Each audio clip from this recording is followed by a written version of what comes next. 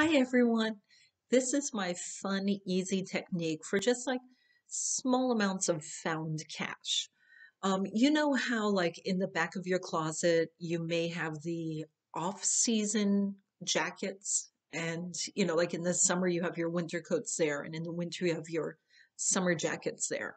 Or you may have a specific closet for that. But because there's always those days where you're like, oh my God, it's summertime, but today I need my winter coat, or vice versa. It's wintertime. Usually in your regular closet, you will have like one or two jackets that's out of season but accessible. This is a jacket where I invite my found money to exist. Because I mean, how many times is it like, okay, winter's coming and you put on your winter jacket and you reach in your pockets and you find something that you left there, 6, 8 months ago. And you're like, oh my God, look at this. I got $20. Oh my God, ticket stubs to a movie I went to, or, oh, grocery list, or, oh, that's the letter I was supposed to mail. Oops. So I keep my found money jacket at the end of my coat closet. And whenever I need like a little bit of cash, I will go, I wonder what I left in my jacket at the end of last season. And I will reach my hand in and I'll pull out, and there's always $1, $3, 5, 10, 20. It's always a small, insignificant amount. Once in a while, I'll find more, but most of the time, it's just pretty small.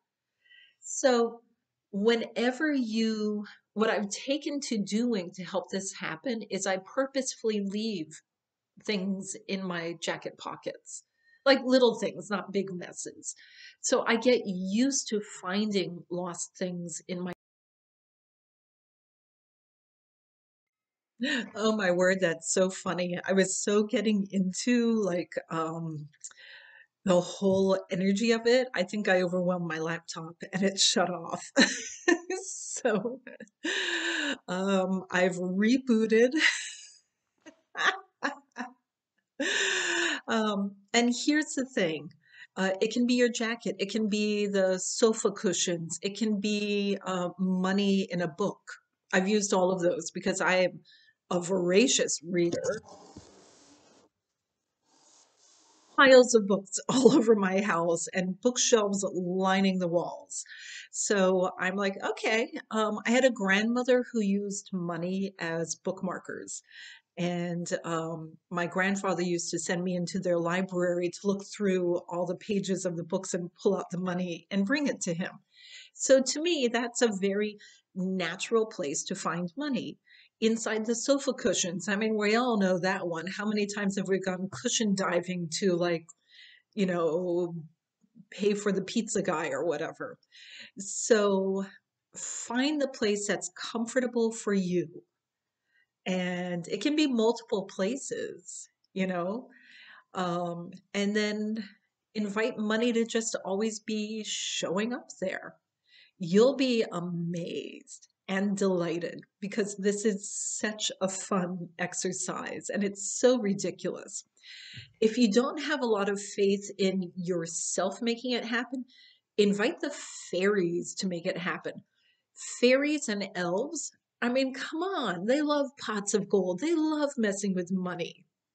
And you can chat with them like, why are you always dangling this ridiculous thing that humans crave so much in front of us? Because they love messing with us.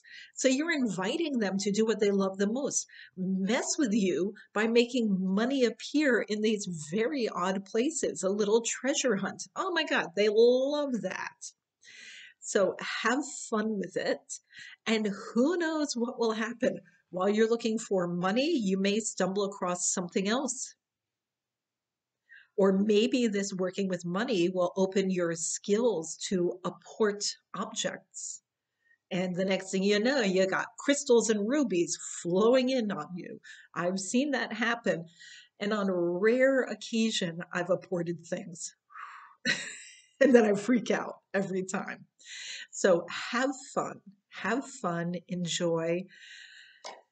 And let's just keep manifesting. Remember, subscribe to Bonita Woods and the Core Shift because we are manifesting more subscribers so we can bring more fun videos to you. Bye.